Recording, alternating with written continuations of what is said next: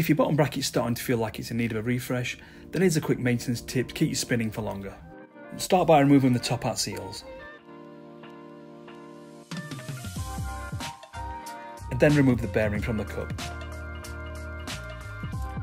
Using a scalpel blade, carefully remove the outer seals.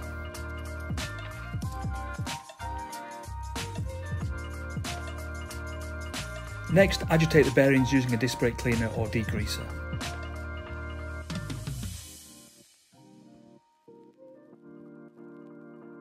Repeat this until all the dirt's removed from the bearing race. Give the bearing a good dry, then start applying grease into the bearing race. Repeat this a couple of times and push the grease into the bearing race as far as you can. Clean and refit the outer bearing seals before reinstalling the bearing back into the bottom bracket cup.